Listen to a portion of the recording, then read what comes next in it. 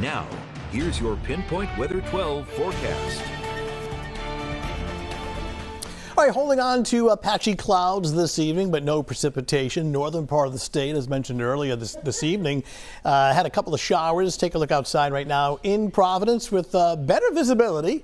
Looking at temperatures now that are in the upper 40s to lower 50s in most areas right now. We're going to stay rain-free for the next several hours. Most locations now checking in the upper 40s. That includes 49 in Providence, New Bedford now at 46, and Taunton 47 degrees. We take a look at what's sort of on the weather menu that we're tracking. We're dry for now, but some scattered showers will try to approach the area once again by early tomorrow morning. So I like to differentiate between a rain day and a shower day. So tomorrow's not a rain day where it's just raining nonstop, but rather a few passing showers. So not a washout. There'll be some dry periods as well. So, keep the umbrella on standby. Every now and then you may need it as a shower comes through, but there'll be some dry lulls as well. Still going with unsettled conditions for the weekend. Chance of showers both Saturday and Sunday. We'll take a look at the timing on that in just a second. Activity that came through the northern part of the state earlier this evening has fizzled out. Notice another line of showers in the Hudson Valley of New York ahead of a cold front.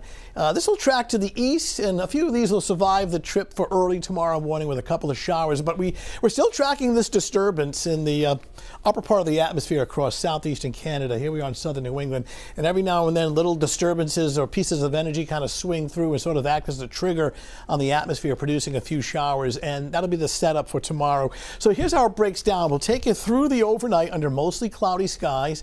And notice the precipitation, both the coverage, you can see is clearly scattered. This is 7 o'clock in the morning, and the duration is quite short. In fact, during the afternoon, it's really a little bit of everything. If you really look at this closely, temperatures in the upper 50s, this is 12 noon. You've got little blips of isolated showers, not every town getting one. And in between the showers, you got little splashes of sunshine, almost like in Florida where you get a shower, the sun comes out.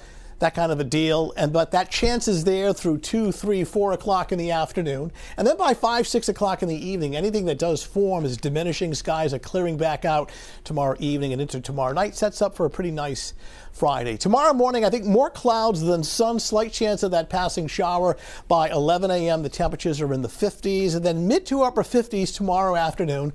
We'll call it, partly cloudy, partly sunny, running about a 40% chance of an isolated shower coming through from time to time. Bay forecast, the visibility is really dependent on whether or not you have a shower. Outside of any showers, the visibility is unlimited, but when passing showers, you'll get visibilities of 1 to 3 miles. All right, 7-day forecast. Looking good for Friday. Make the most of it. We are bringing in some showers on Saturday, leaning towards Saturday afternoon, Saturday night. Another chance for showers on Sunday, leaning towards late day, especially Sunday night, and then ending early on Monday morning. So kind of hit and miss activity for tomorrow. Nothing really widespread. Opportunities to get outdoors and do errands and things like that, but keep an umbrella nearby. Purple Stride Walk is Saturday morning, 10 o'clock. I'm leaning towards cloudy and dry in the morning, especially early. The better chance of showers Saturday afternoon. And Autism Walk Sunday? Looking at late day and early evening. So it means you can go to both of these walkathons. That's what it is. Pressure on me. He'll be texting you on Saturday. All right, Anthony, thank you. Coming up next in sports, Bruins and Panthers.